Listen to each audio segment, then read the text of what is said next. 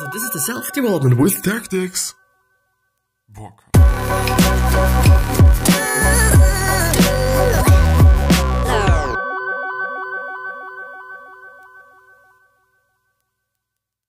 So, today we are gonna go ahead with first things first. And yeah, I'm really looking forward to it, and we are gonna see whether it is a good one, whether it is a bad one, whether it is something, I don't know. But yeah, I'm looking forward to it. And I'm gonna go ahead with the next quote-unquote headline. If only you have goals with principles and a vision for the future, you can reach them. Have you ever taken a New Year's decision you didn't complete?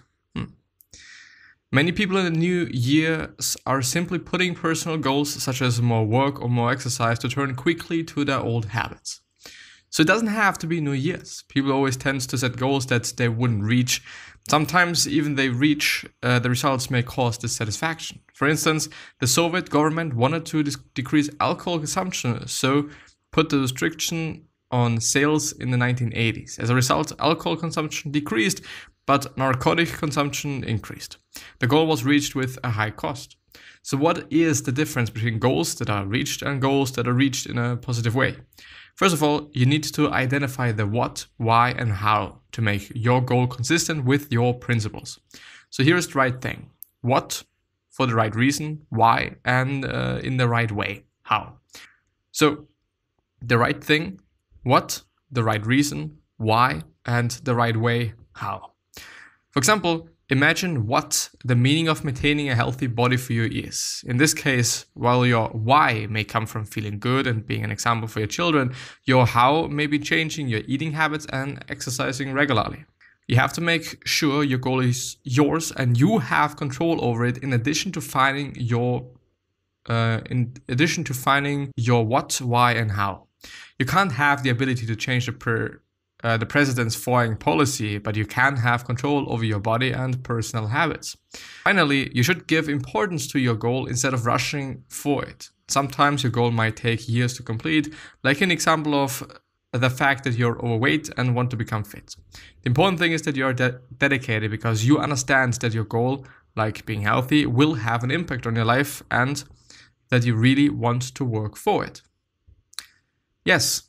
Indeed, there always has to be a reason, an intrinsic reason why you want to do something. Of course, if somebody makes you do something, then you're probably not going to work on it as hard as you can, since it is not necessarily something that you for yourself want to have, but it is something the other person wants you to do, basically. And the next point. You need to find the right perspective and act with integrity to make the right decisions. You need to use the right perspective when making important decisions. For instance, a good photographer uses different lenses to get the right perspective for each one with the purpose of taking nice pictures. When people make decisions or plans, they tend to use one perspective. Quote-unquote close-up view is used for immediate decisions like deciding what they eat in a dinner, or wide-angle view is used for long-term goals like planning their 5 years. The best solution is to combine these two perspectives by planning in weekly terms. You can determine a time for things that are important to you, such as work, family, or leisure, by creating a weekly calendar, which provides proper attention throughout the week without certain specific hours for your activities. Also, you can try to combine your goals whenever you can. For instance, let's think you have to cook dinner, meet your neighbors, and prepare a new recipe for an upcoming reception. How the situation is stressful. You need to have good perspective here and combine these activities. Make the new recipe for tonight's dinner and make extra to give to the neighbors and take to the reception. Oh, yeah. You should also follow your principles while using the right perspective. As an example, your friend calls you with a serious problem and you plans to stay home and read that night. What would you do? You would probably prefer going to your friend rather than staying and reading because of the value of friendship and reliability. Sometimes staying with your principles, which is called having integrity in a moment of choice, may be more important to your plan. Thanks to this integrity, we are able to make good choices.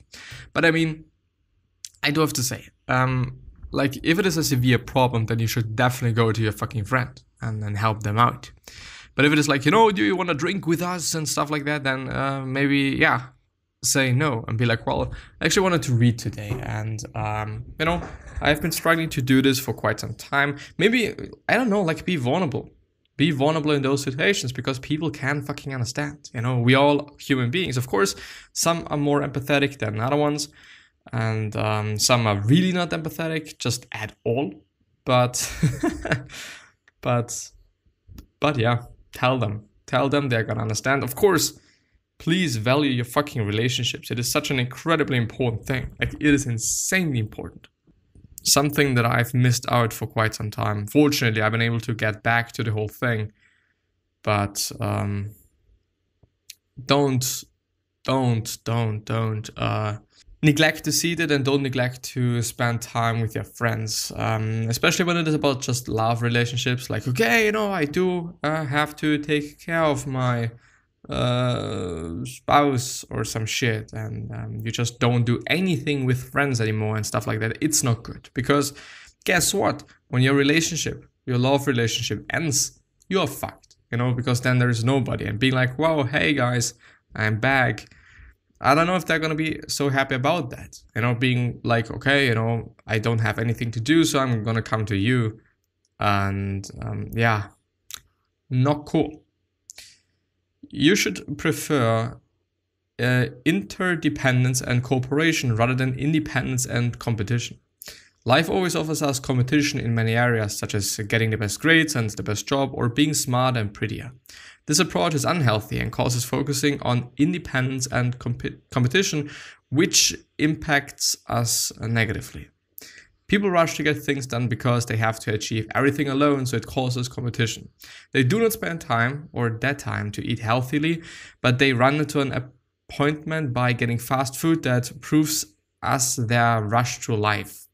Rush to love by jumping into one relationship to another and run away when things become difficult instead of working through it. Unfortunately, there are many negative effects of this lifestyle. For instance, a bad diet causes health problems, or couples who choose easy way rather than working through difficulties lead to divorce. We need to focus on independence, interdependence, and cooperation instead of being driven by independence and competition. We need to accept interdependence as a good thing, and that comes from the 4 basic human needs: living, loving, learning, and leaving a legacy. These are all related to relationships with others. So we can say that everyone needs others to stay alive, healthy, and happy. And there is nothing more important that I've realized in the past 3 years. This explains, or first of all this, and second of all in the past 3 months. This explains why the concepts of interdependence and cooperation are important, particularly. For instance, when we work independently, we focus on our winning and someone's losing. However, focusing on cooperation provides win-win situations, which are much easier. As a result, interdependence and cooperation are more positive when compared to the perception of everything as a competition. For example, consider 2 people working through their marriage. Many couples face with the serious problems when their honeymoon stages are over and they even get divorced. However, if couples succeed in working together, sharing a vision and valuing cooperation, their marriage even comes stronger when the problem appears. So you should focus on the long-term and immediate benefits of working cooperatively with the people in our lives instead of seeing them as competitors. Being a strong personal leader goes through strengthening that's around you. All of us have leadership roles for others in our lives, such as parents in parent-child relationships or employees in employee-colleague relationships. In such situations, you have to empower those you lead to be a good personal leader. Although empowerment is not possible to be instilled directly to anyone, you can allow them to strengthen by providing appropriate conditions such as trust, respect, and honesty that naturally lead to empowerment in others. You can include others in the process of decision-making to foster those conditions. For instance, imagine that one of your subordinates at work comes to you with a problem. You firstly try to ask them what they can do and direct them to find their solution instead of trying to fix it immediately. As a result, their creativity becomes valuable and they feel respected and empowered to perform better in the future. There needs to be mutual trust and accountability when you lead someone. Strict supervision and control might seem easy in the short term to get immediate results, but in the long term, it isn't productive. Results of the studies done with companies show that a high trust culture, quote unquote, provides employees feeling trusted by their employers, and these companies perform better than companies with a low trust culture, which, in my point of view, just definitely makes sense. I mean, if you can trust in your employer, if you can trust as an employer to your employees, then it's just gonna be better. It's just gonna be good, you know? If there is just, also in relationships, if you can't trust those people that you're in a relationship with, no good. It's not good.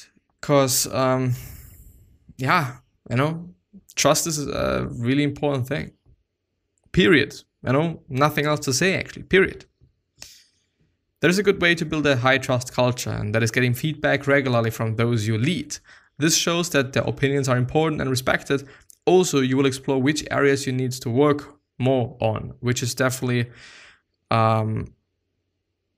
very important. I mean, it's a win-win situation. Like, you get something, they get something, everyone's hopefully happy. So yeah, there is a good way to build a high trust culture, and that is getting feedback regularly from, for example, consider a CEO who listens to his employees' feedback. As he considered those feedbacks, he values their judgments and proves his humility. His performance doesn't have to be perfect, and he can't change always. You'll find personal leadership roles in every aspect of your life. It can be family, work, or friends, so you need to base your relationships on trust, respect, and honesty to be a strong leader. Your different roles and tasks are parts of a whole rather than being separate pieces. Strong principles provide you improving with your quality of life by building you up, by guiding you about how you spend your time. It also directs you in a fulfilling direction. Most importantly, principles provide guidance and balance as a result of that guidance. Most people tend to separate their lives as work, family, free time, etc. The roles they play and the tasks they perform are in independent categories, but this type of perception may be limiting to your life. If you have only a good sense of balance in your life, you can get rid of your borders as being more productively. When people see their lives as divided into sections, they have difficulty transferring their skills between compartments. For instance, researchers show that a successful person in academia may have difficulty in the area that's not academic, even if the task is similar, because they aren't used to thinking along the boundaries they just imagined. In reality, we have all related tasks and roles. If you only focus on one, it will cause frustration. Imagine that an executive only focuses on her timetables and duties, and if her employees interrupt her with questions, she becomes easily annoyed. However, if she uses her employees' questions and interruptions to strengthen her relationship with them, performance in the company will get better. The executive needs to be more balanced by combining her work and social roles. It may seem hard, but combining your roles in life is much easier. For instance, you're stressful because you are under pressure of exercising more and spending more time with the children. However, your schedule is so full to do both of them. Here is the point. You can combine them by playing tennis together with your children. As a result of understanding the connectivity in your life, you will have new opportunities like this, and you'll be able to use your time more effectively and efficiently. So don't compartmentalize your life. Keep a balanced view and don't forget that everything is connected. To have inner peace, try to improve your quality of life and put things first. First things first, yeah. Do you consider yourself to have inner peace? Does your life have balance, joy, and also meaning?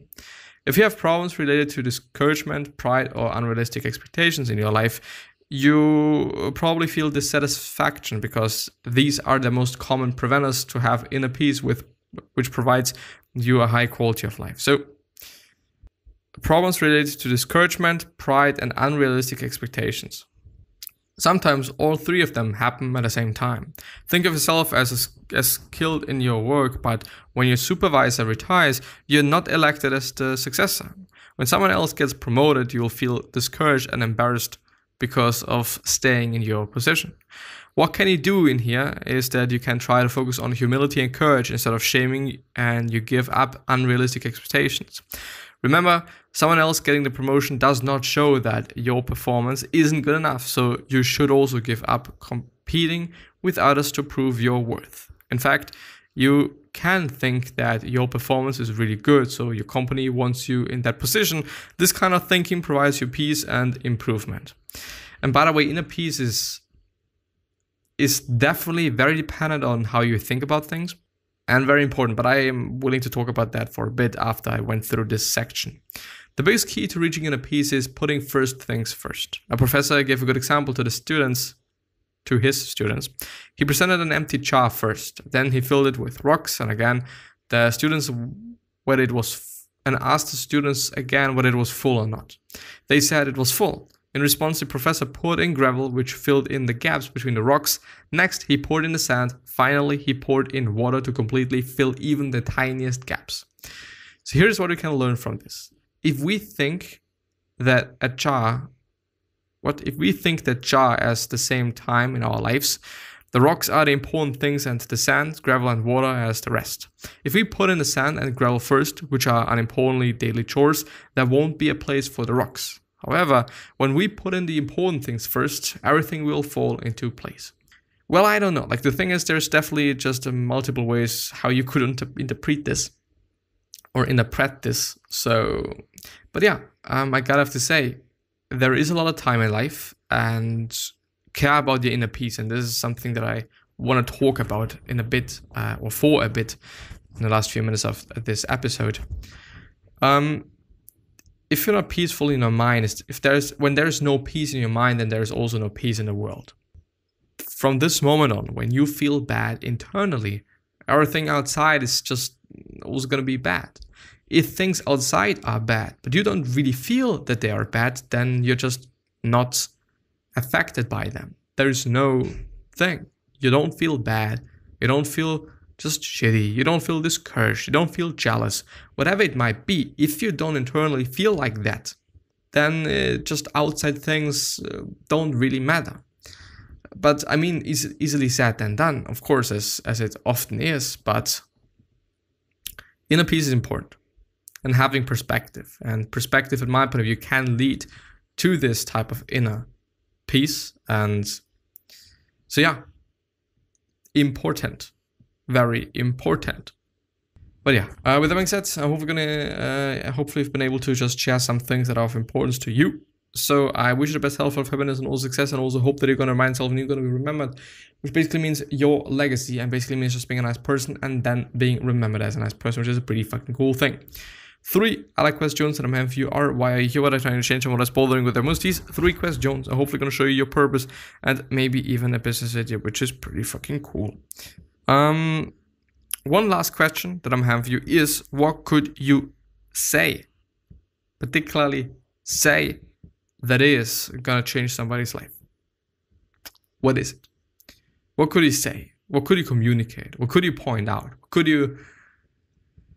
What could you write as well? I don't know if you're texting somebody. And if you know, okay, this is the right thing to do, this is something that you should be doing maybe. It's not easy. It's never ever gonna be easy, but it is right. Then yeah. Right things always feel good, and being a nice person, pointing nice things out is always a good thing. You shouldn't not see the bad things either. You shouldn't be like, wow, you're the best person in the whole entire world. It is not the case. There's qualities and very certain qualities that some people have.